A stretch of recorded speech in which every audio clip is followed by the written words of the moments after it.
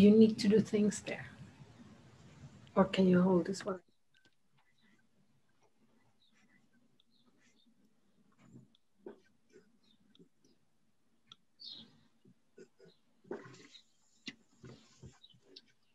Maria, will you do the countdown when we are live? Me? Yeah. Okay. No, not Maria. No, I don't think so. Not Maria. Either way, okay. Last second producer. No. Rare name, yeah. Yeah. No, Anna Maria. Anna Maria, can you hear me? Will you do the countdown? Okay.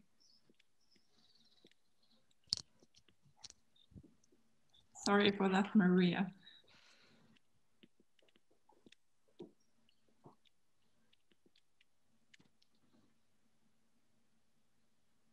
Sorry, can you hear me now?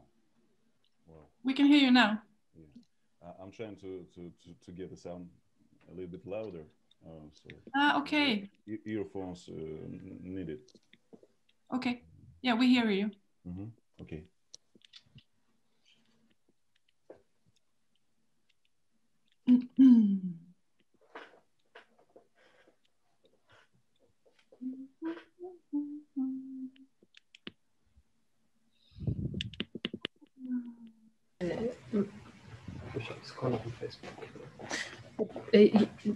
You have to give me a...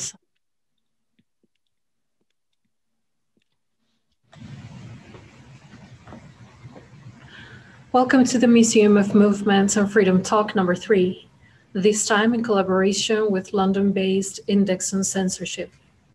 My name is Anna Maria, and I'm very happy to introduce her moderator, Sandra Tuvesson. Sandra is a very experienced moderator specializing in culture, politics, media, and artistic freedom. I will leave the word now to Sandra to introduce her amazing panel for this important discussion. Welcome. Thank you very much, Malmö, and hello from Stockholm. We have a panel here with us from different parts of the world. I will introduce them, each one. First, we have Maria Orjonkidze from the, you're working... Justice for Journalists Foundation. Justice for Journalists, and you're based in London, but you're yes. From Russia in the beginning.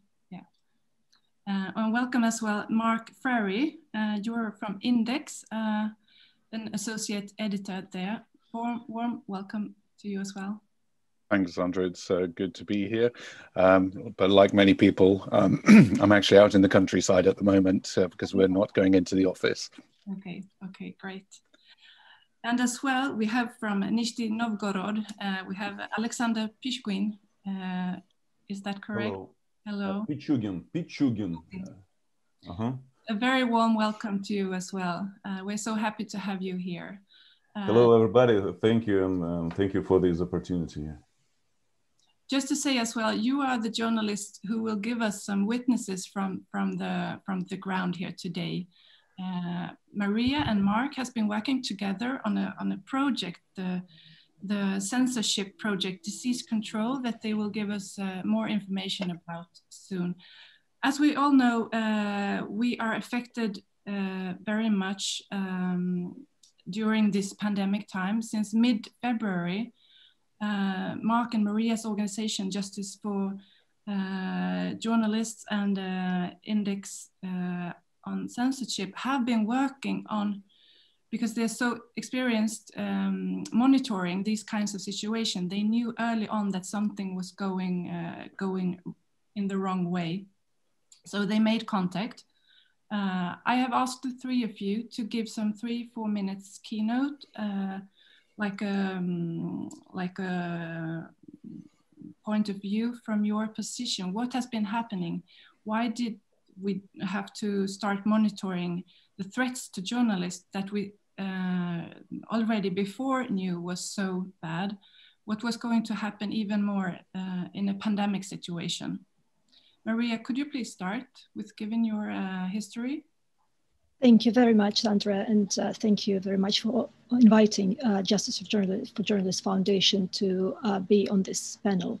So we are a rather new organization. We're just 2 years old, and we were found after the group of Russian investigative journalists was ambushed and murdered in the Central African Republic, and no official investigation followed. As a result, the foundation deemed its purpose to issue grants for investigation of violent crimes against journalists. As well, we are providing educational resources and courses for journalists to help with their security. And we also, the third kind of big area of our work is monitoring of attacks and violations against media workers in the former Soviet Union. When Index of Censorship approached us in mid-March with the idea of monitoring the situation that was unveiling around the COVID-19 and following violations against journalists and freedom of speech, we thought that it's a brilliant idea because we were already monitoring the situation of violations, and we are uniquely positioned with a very large network in these 12 former Soviet Union countries from which we receive daily updates and alerts on various types of attacks on journalists. So which excuse these me? countries are? Could you tell us? 12 former Soviet republics. So these are everything apart from Baltic states that are now part of the European Union. So the biggest being, of course, Russia, Ukraine, Kazakhstan, Azerbaijan, Central Asia, Armenia, Georgia. Belarus. So these countries, sorry? Belarus? Belarus, of course, yes, 12 countries. So yes, so we were monitoring them already, and we contacted our network, and they happily agreed to monitor all the violations that were taking place in their countries, as it was already quite noticeable. And of course, we will probably speak about the details later on this roundtable. But the main conclusion that we came up with is that in this unprecedented situation with the pandemic, the autocratic regimes of the Central Asia, of Belarus and Russia used the pandemics to suppress the free speech.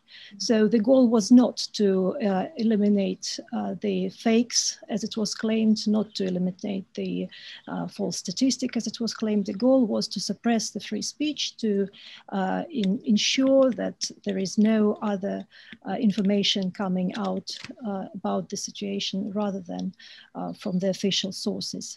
And the official sources were not interested in producing correct information. They were just interested in silencing the truth, unfortunately.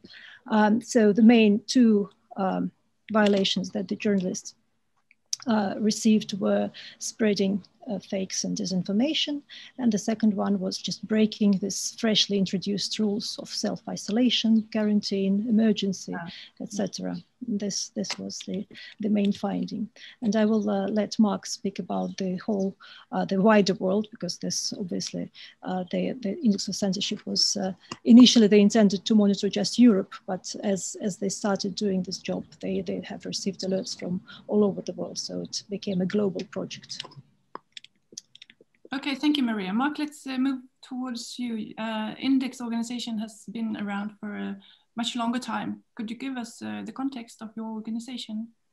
Yeah, sure. So Index on Censorship in 2022 will celebrate its 50th anniversary. So we were set up really to give a voice to censored artists and activists, and we have a very long heritage with the Soviet Union. We were one of the publications that published the works of Alexander Solzhenitsyn, for example, from captivity there. So that's something that we've been doing for those 5 decades. Media freedom has been something that we've looked at very carefully over that time, in addition to artistic freedom. And what we know is that whenever there's a crisis like the COVID crisis, although many say that's an unprecedented one, authoritarian leaders use that as cover to clamp down both on activists and on journalists. And unfortunately, that's proven to be the case. I think, you know, we didn't have a crystal ball when we started this project. We started discussing it in February, and the reason we were doing it then is because we could already tell that China was not revealing everything that was going on in Wuhan, as was widely covered at the time. And you know, there are those who argue that if they had have been more open and they'd allowed journalists and doctors to speak rather than silencing them, then the world wouldn't be in the position that it is today, with most of it in lockdown and economies in free fall, journalists and bloggers having been attacked, detained, and in some cases disappeared, as has happened in China. And so, as I say, you know, we've seen this in the past. We've worked on media freedom projects in the past where we see authoritarian leaders using these opportunities to clamp down, and so it was very good to start a collaboration with Maria and JFJ on this. I mean, we had originally thought of targeting just Europe.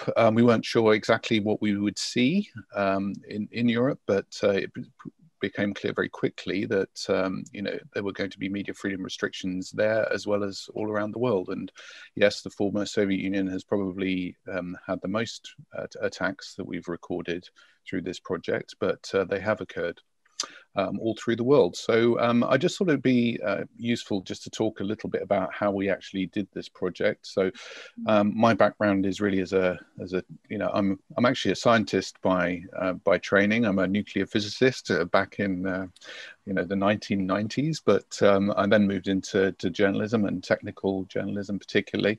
So I have a sort of a fairly strong grounding in technology, and one of the things that I've been doing is sort of data journalism over the years, and I've worked for newspapers like the Times and the Sunday Times here in the UK, as well as with Index on Censorship. So it seemed logical to me that we should do an interactive project looking at this, and obviously with the nature of it being global, that we should do a global map illustrating some of these incidents. So the way it worked is we set up a form where people could report their incidents.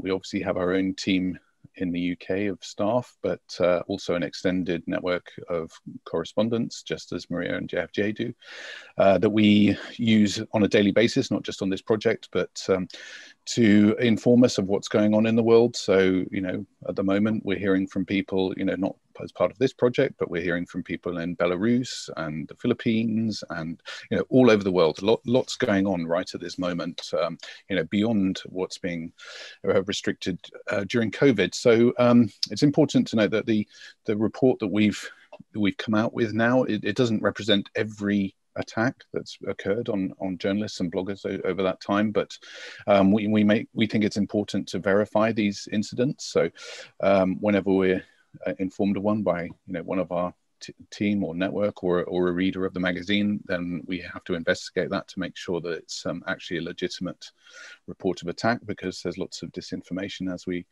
we know a lot, and so that involves, you know, looking for independent media sources and witnesses and statements and speaking to the individuals like Alexander, who's on this call with us now. And the way we've dealt with those incidents is we've categorized them in lots of different ways. So we've categorized them as, you know, attacks on journalists, so whether that's a physical attack, you know, a verbal attack or a mental attack. We've also looked at things like changes in legislation that make it more difficult for the media to report. So one example of this that we've noted a lot of is restrictions on freedom of information, for example. So, you know, many countries around the world have freedom of information legislation allowing journalists to ask the government what's been going on and what the official response is. And, you know, a lot of what's been happening is that that's been very restricted during COVID, partly, some say, because it's, you know, physically more difficult for those people, the politicians and the authorities, to provide this information, but some are using it as a cover to not provide this information because they don't want the official line to come out. And I think and then and the other thing we've noted a lot of as well is, and Maria alluded to this in her introduction as well, is the restriction of reporting to official state journalists as well. And I'm sure Alexander will talk about this as well. So in many countries, even in the UK, which, relatively is free in terms of its media, we've seen restrictions on the questions that people are allowed to ask and who's allowed to ask those questions. So in terms of, actual incidents, the most common has been detention and arrest. So people being detained by the police and arrested often on trumped up charges relating to the states of emergency that often have been introduced around the world. But we've also seen more than 50 physical attacks on journalists as well. I think Donald Trump needs a special mention here. I mean, he hasn't been physically attacking journalists, but his verbal attacks have increased during COVID, as many reporters have challenged him on his handling of the COVID crisis. And the last thing I probably want to say in this introduction is really, this report that we've released today, and you can see that on our website at indexoncensorship.org/media freedom during COVID, and also on the JFJ site. They've produced their newsletter today, so you can see the copies of that. That report relates to the period up to mid-September, when we have reported more than 240 verified incidents around the world. So, what we thought of back in February and March, it's really been borne out by the evidence. This was really a huge problem that was waiting to happen. And we recognize that obviously there's a global health crisis going on, and that certain individual freedoms need to be restricted, but it shouldn't extend to media and bloggers, because unless we have open, transparent discussion of this information around the pandemic, how are we going to get through this? How? Yeah, great. Thank you, Mark. I will get back to you with some questions with what you presented now. But first, Alexander, I want to say hi to you and welcome again. You are, just for backdrop information, you are the first journalist in Russia to be put on trial for writing journalism about the COVID with a new law regarding to fake news. They have accused you of fake news when you reported on COVID, the pandemic situation, and you're just waiting for information about how the trial has been going these days. Yes, the decision will be, I guess, in mid-November. Yeah. So please tell us, how do you work, and what is your background, and give us the context of your situation. I'm working in Nizhny Novgorod. It's quite big city east from Moscow, 300 miles east from Moscow, over 1 million inhabitants. We got a lot of newspapers, TV channels, and internet sites, but all of them actually just rewriting the official information about the coronavirus, and it's not a problem for journalists if they just rewrite all the official things. But if you want some exclusive information, you got to be very careful, because we got some new articles in the Russian criminal code.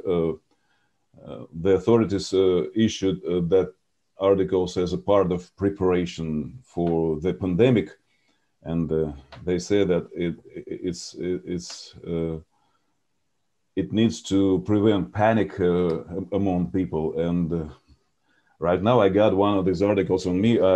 They accuse me in spreading fake news, although it wasn't news. It was just my personal opinion about the whole situation at the start period of pandemic. I saw a lot of people gathering in Russian churches on April 12. That was some kind of traditional Orthodox rituals a week before Russian Orthodox Easter. And we got all the cafes, all the restaurants, all the parks closed at that time, and only the churches opened their doors and welcomed people. I was actually very angry because it was completely against all the rules and all the barriers that local officials try to set to prevent spreading of the coronavirus. So I was disappointed a lot, and I just can't be silent. I couldn't be silent, and I wrote about this situation in all my official resources, and after that, I just tried to express my emotions, to describe the situation in more emotional way on my anonymous Telegram channel. That was a small quote, small article, but it was maybe a little bit rough, but I just can't hold it inside, because I compared all these churches, all these rituals and crowded churches to the planned action of infecting people, and actually that was true, because I think it's an axiom, because every scientist will tell you that if you got a lot of people in some narrow space, you got high risk of spreading the infection far beyond that place. And I must admit that I was right, because 2 weeks after this situation, after my article was wrote, we got some big source of infection in the largest local Orthodox monastery. It was the town of Diveevo, and the whole town was set on quarantine. And I think that that was the direct result of violation of the epidemiological rules on April 12th, the day I wrote my article. It was emotional. It was maybe rough a little bit, but I must mention that I deleted my article the day after writing, because I got a call from FSB, former KGB organization, and they told me to delete it. And in a few minutes, they called me back again and said, "Hold on, don't delete.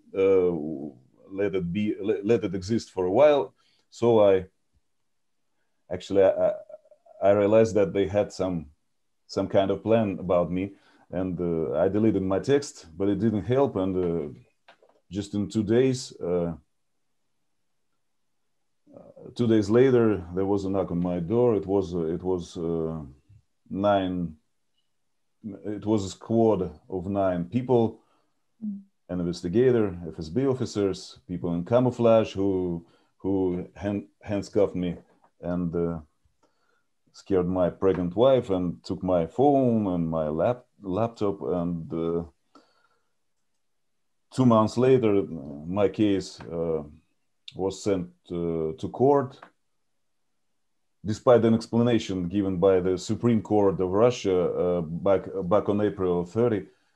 The Supreme Court has explained what kind of news the police can call fake news, and they told that it should look a lot like real news. It must include all the quotes, names, documents, possibly fake videos, and all that stuff. And none of them was in my article. My article was emotional point of view,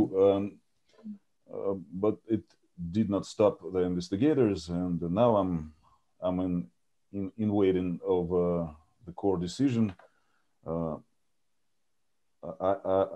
I guess I will be fined for quite a big sum of money, and I must admit that my colleague and my friend Irina Slavina, who tragically died on October 12th, on October 2nd here in Nizhny Novgorod, also was fined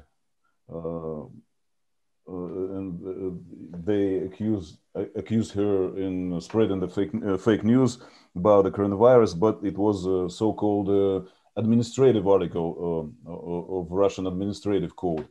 And I'm actually the first journalist with a criminal code on me. I don't know what decision to expect, but the independent experts said that my article wasn't news. It was personal opinion. It's very hard to expect how judge will plead me guilty, but I guess I need to save a lot of money right now to be ready. It's a ridiculous situation. I need to, as we said in Russia, I need to prove that I'm not a camel.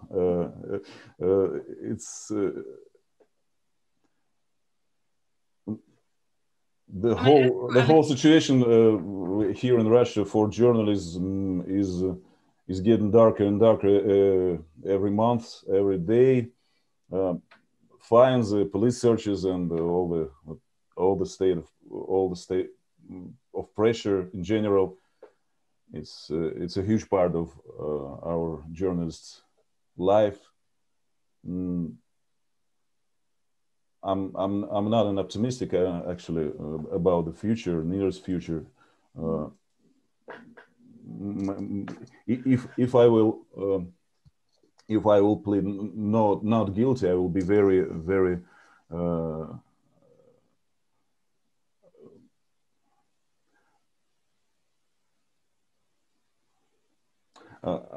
excuse me, I'm a little bit emotional right now because it's the longest English speech in my life, and thank you for this opportunity to tell you about this situation. Your English is very good.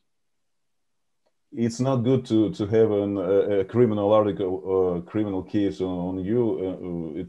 It's not what I expected 20 years ago when I decided to be a journalist. Have you been able to work with other journalists during this period since you were accused of this? Yes, I'm trying to work, but I need to hold some information because I don't want to be a repeat offender in the authorities' eyes. I got some exclusive information about the real situation of the pandemic here in Nizhny Novgorod region, but now I'm trying to hold it inside because it's quite dangerous right now. Because you're waiting for the verdict. Yes, I'm waiting for decision.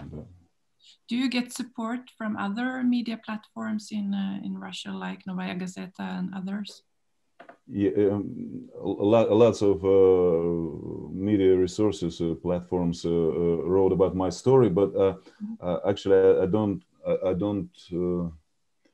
need to be very famous about in that case. Yeah. I just want to continue my work and continue my job and do it as usual. Yeah.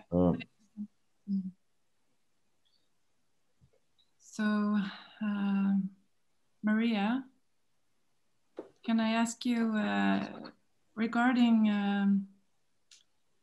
your organization is covering 12 countries. I asked you before when we talked.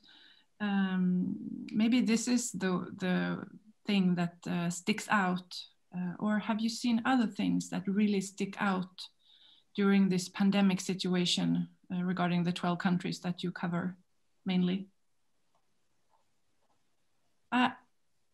Sound. sound. Yes, as Alexander was just explaining, the criminalization of fake news just was swiftly introduced by the Russian authorities. And as people were getting accusation under the administrative code before, once this new criminal code article number 207, I think, yes. 207, yeah, the criminal code article, 1. Yeah, point 1, yes, that is specifically about writing fake news on coronavirus.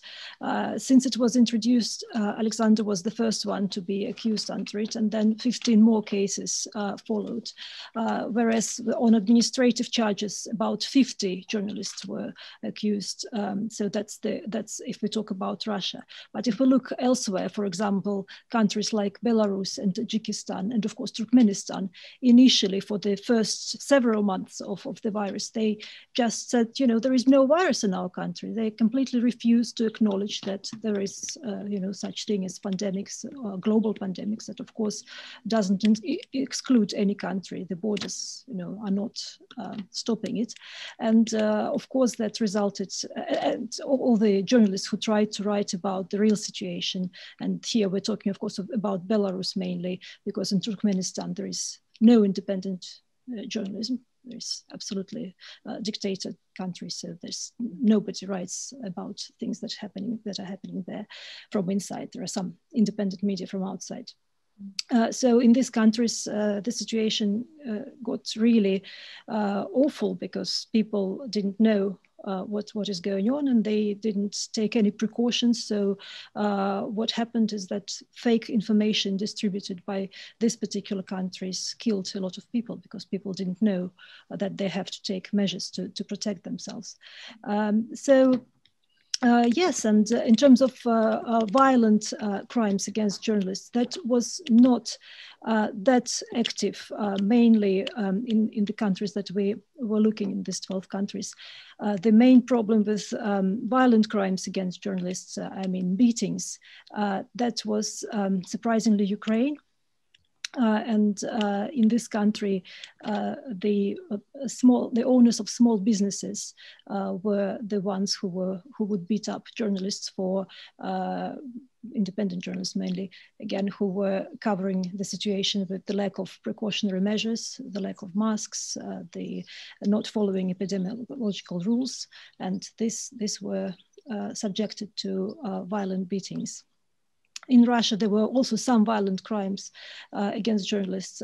We registered 3 cases, and astonishingly, all 3 cases of beating up journalists happened in Russian Orthodox churches, where either the priests themselves or the church goers would beat up the journalists exactly for uncovering the real situation with lack of measures. So, but in majority of cases, the perpetrators of attacks against journalists, and here we're talking about the legal or quasi-legal attacks, were the governmental bodies, the police, the parliaments, the various embassies and departments, that they were the ones who would be the perpetrators of attacks. In Russia, there was 3/4 of attacks came from the authorities. In Belarus, 90% of attacks were coming from authorities. In Kazakhstan, 55% of attacks, and that sort of thing. So what is obvious here is the impact on the health and safety of the populations of these countries, of course, because fakes that were distributed by the official channels kill. And in Russia, again, the main fakes that were distributed through official channels are those that were spread by the Russian federal TV channels, like the virus doesn't exist, or the virus was created by Bill Gates, or, you know, that sort of things. So yeah, and just as a result.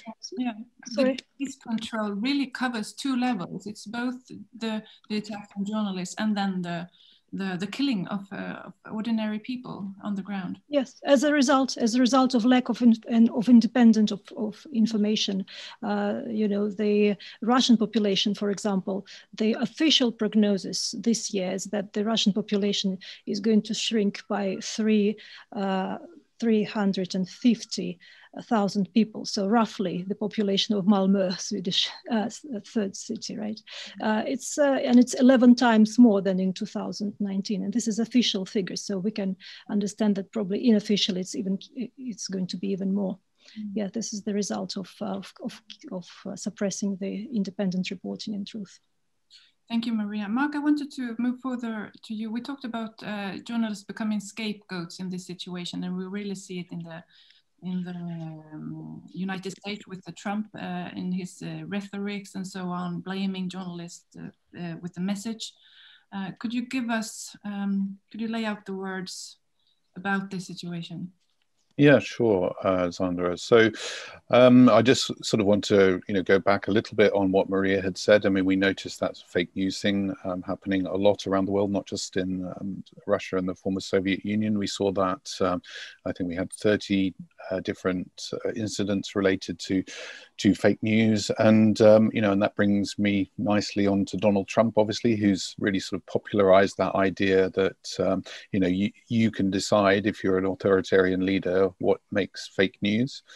And, by the very fact, ever since he came to power, he's been denouncing what his critics have been saying about him as fake news. It really, it's enabled an environment in which attacks on the media have become acceptable, I think, particularly in the US, obviously. And we've seen this with one of our other partners, actually, with the US Freedom Tracker, who've been tracking attacks on journalists for the last few years, but specifically this year in the wake of the Black Lives Matter protest. So, they recorded hundreds of attacks on journalists during those protests. And, many of them were from security forces, the police, but also, worryingly, many of them are from members of the public as well. And I think, this is something that we've certainly noticed over the period of COVID, is that the media has been allowed to become a target of people's anger against the restrictions that are being placed on them. So, obviously, we're all annoyed by having the freedom of these restrictions on us, not being able to see our families and things like this. And so clearly that's, people don't like that, but I have certainly noticed, and maybe this is, anecdotal for me as well, but I've certainly noticed as a journalist that people, treat journalists in a different way now. And I certainly, from the start of COVID, I've started noticing people being more critical of journalists on social media and about what they're reporting. I mean, certainly here in the UK, we had very early on in this, we had this meme going around on social media saying that journalists haven't got the mood of the country. They don't know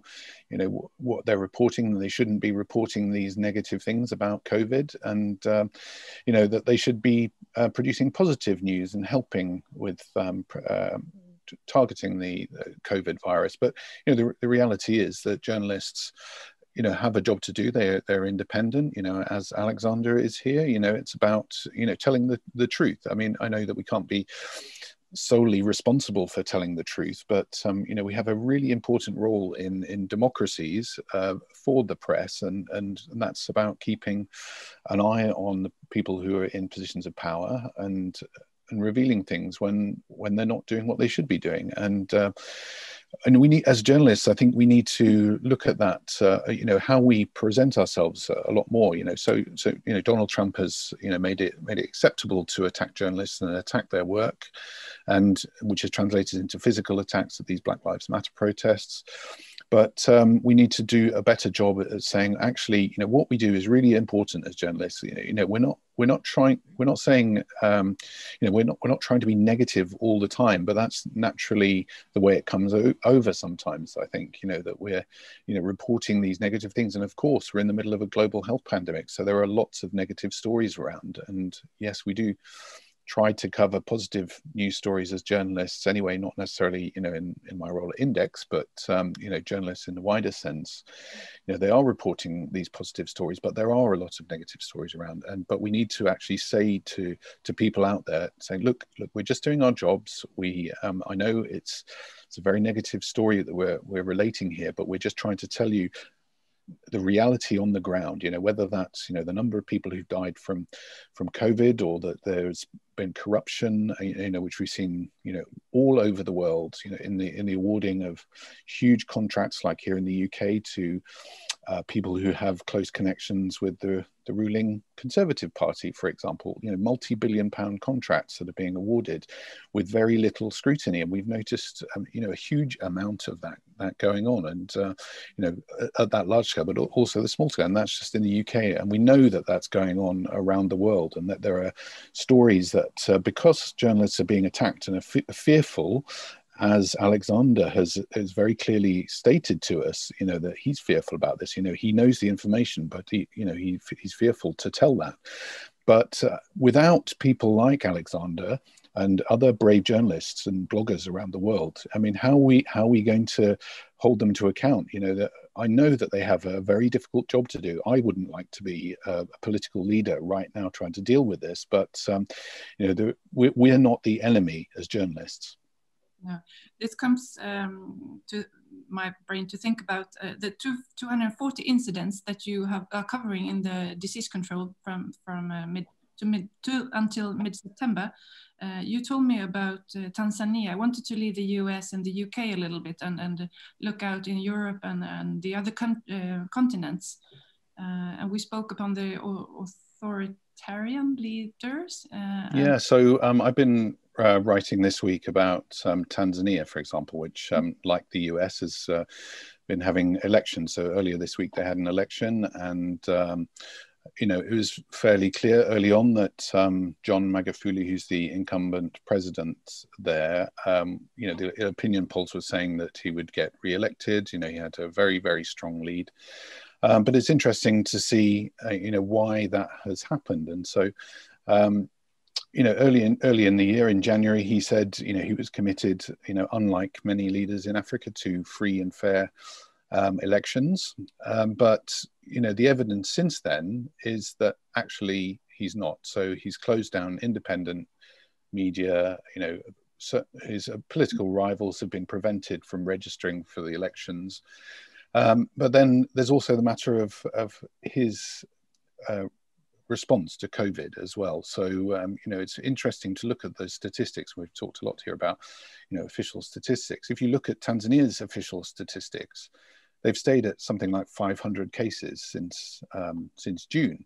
And, the government might have you believe that that's because they've somehow miraculously succeeded in beating COVID, unlike every other country in the world, maybe apart from Turkmenistan as well. But the reality is that John Magufuli feels that COVID has been overblown, and it may be fake news, and so there was a case earlier on in the year where he set up the public health authorities to do some tests, and they carried out some tests on some samples, and they came back with COVID, but it turned out that they'd actually been provided from animals and fruit and things like this. So this discredited the whole testing regime in the country, and then shortly afterwards they stopped producing official statistics. But he then sort of turned this around and said, well, actually, this is God helping us here. It's the power of prayer that saved us from COVID. And so Tanzania has effectively returned to normal everyday life, and people are congregating, and the independent journalists say that the reality is that tens of thousands of people may have had COVID and may still have COVID in the country, but because no one's talking about it, John Magufuli is reaping the benefit of that because people believe that he's actually helped cure it with help from God. The religious leaders around the world are using this situation as well as the dictators. They make a good club together right now. Alexander, can I ask you, what is the main thing that you see that organizations like JFJ and Index on Censorship can do to help a person like you reporting from the ground? Actually, I didn't think about it, but I feel great support right now. So I guess that's already quite enough for me. Taking part in seminars like this, maybe as well. I did know what expect about this seminar, but it's because of my English level. I just don't know. Are you understanding me at all? We are. Yeah, we are. But it's a great thing. Yes, this seminars obviously helped me to get through this situation and try to forget about all these perils, try to continue my job, my work. Mm-hmm. Does any of you panelists have any questions to each other? Are you thinking about anything that you want to ask one of the others? I just want to pick up this. Well, I think, from my perspective, I just want to, thank Alexander for doing this. And, he is one of many hundreds and maybe thousands of people around the world who are doing this. And, I do consider myself lucky. I'm sitting, in the UK where it's very safe, but I'm speaking to people like Alexander all the time, and we recognize and appreciate the strength and fortitude that you show, and that you're doing this, and it must be very, very difficult. I cannot understand the challenges that you must be facing in your day-to-day work, and if there is anything that we can do to help you, then we will obviously do that. We're a small organization, but part of what we do is telling these stories to a wider audience, so that people are not overlooked and forgotten, and so many of these people who we talk about in these stories. So I talked about one of the Chinese bloggers who disappeared at the very early stages of this, and so it's important that we remember who they are and remember their names, and keep asking, where is this person? And so I'm hoping that that's one thing that we can do, is just so that people like that are not forgotten. But we welcome any inputs as well from people like Alexander to say how we can help you in different ways. Thank you, Mark, for your support, and yes, there's a lot of things here in Russia that I just can't explain to the people who never live here. But I know that I got some strong support from the other journalists, from lots of my colleagues. They wrote letters to the Russian authorities to stop my case, and they actually didn't react. But I feel the support of the whole Russian journalism, and right now I feel that I get support from all over the world. That's great. Thank you. That's great to hear. Alexander, when we talked before, you said that working from Novgorod it's a bit different from working from, for example, Moscow. Yes, Moscow is not Russia, as we used to say here. Because you said everyone knows each other, companies members of families own companies and so on. I can imagine it's like a small country as well, where everybody knows each other and our family, politicians and company leaders and so on. Could you tell us what is the biggest difficulty with working in a smaller town with 1 million? It sounds strange, but I got quite good relationships with local officials, and 2 days before my article, I actually had a Zoom conference with the governor of Nizhny Novgorod region, and he looked very confused about the whole situation, and he asked all the journalists and bloggers to find some new words about this pandemic, this virus, to make people stay home, to try to make it be more careful and think about self-safety. So I wrote some of these articles, and now I got the court case on me. It's different. Has that person said anything? Has that person backed you? No, because he's official. That wasn't officially. He said that he tried to help me in this situation, but the investigators worked very quickly about my case, and I don't think that the government has any influence on this case, even if he said about it to me. Maybe he just wanted me to believe in that, in this. Yes.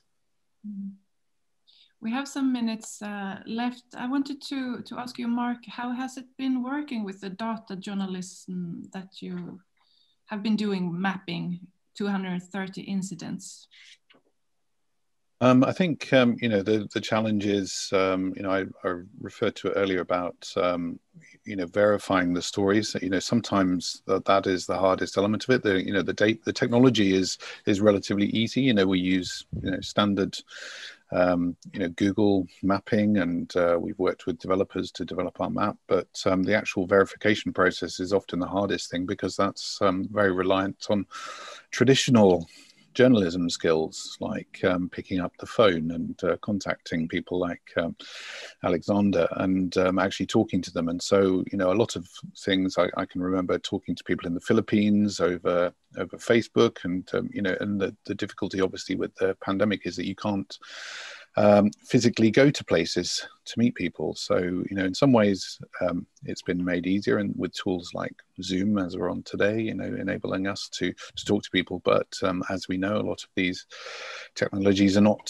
very secure either. So this is why we use things like Telegram and Signal.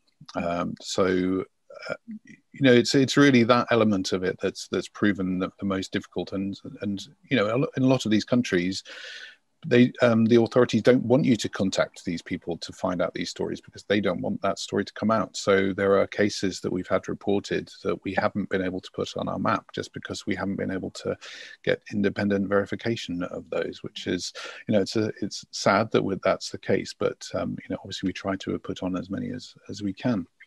I think the other, before we end as well, it's also worth mentioning that there's another sort of hidden thing that's been going on as well, particularly in countries like the UK and the US, where journalism is at risk, local journalism particularly, because of the financial situation. The economies are really struggling at this time, and the media industry is really struggling right now. So a lot of local newspapers have been forced to stop printing their print editions, for example, so they can't gain the money that people use to buy that newspaper.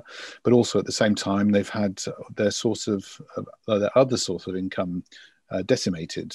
That's advertising revenue, because all of the businesses that would normally advertise in the newspapers have stopped doing that, because often because they can't open.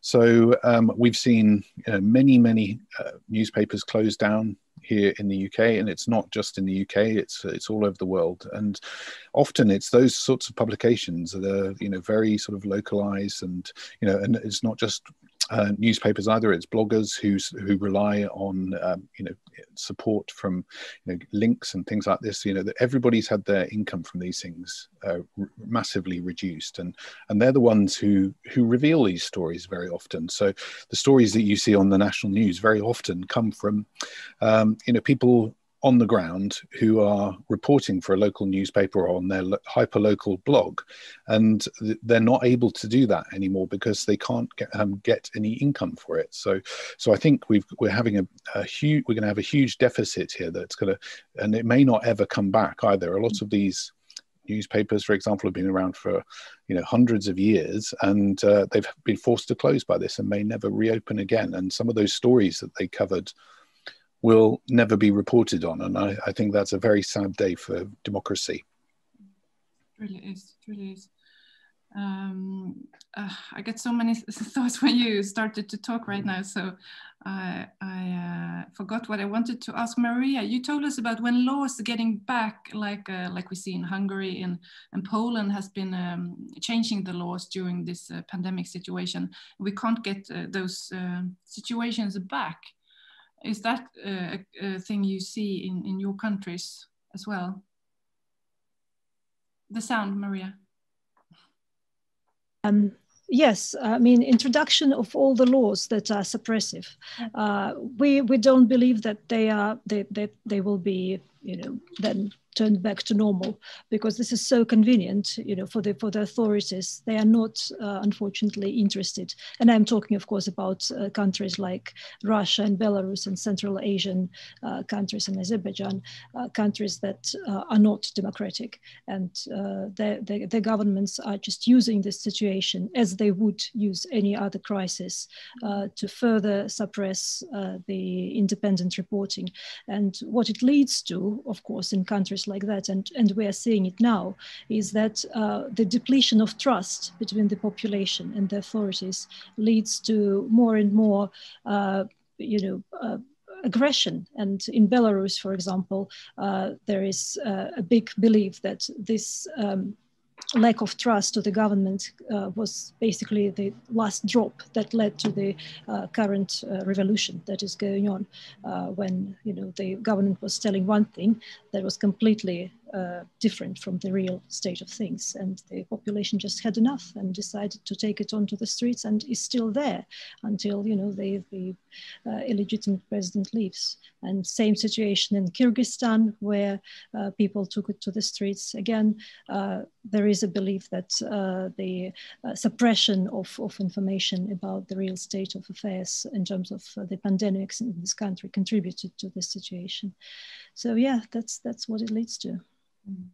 We have a big struggle with the freedom of information and the freedom of speech, and people using their voices out in the streets aren't possible right now in the normal way around the world. We saw that in the BLM situation as well, a big contrast situation. Yeah, so Alexander, when I was talking to you, I couldn't stop by thinking about the other main big situation that happened in Ukraine, the Chernobyl situation, in the media cover of that situation. Do you feel have you the same sentences in your stomach about this situation? Actually, no. I don't think that the situation here in Nizhny Novgorod and here in Russia in common is more ridiculous. It's about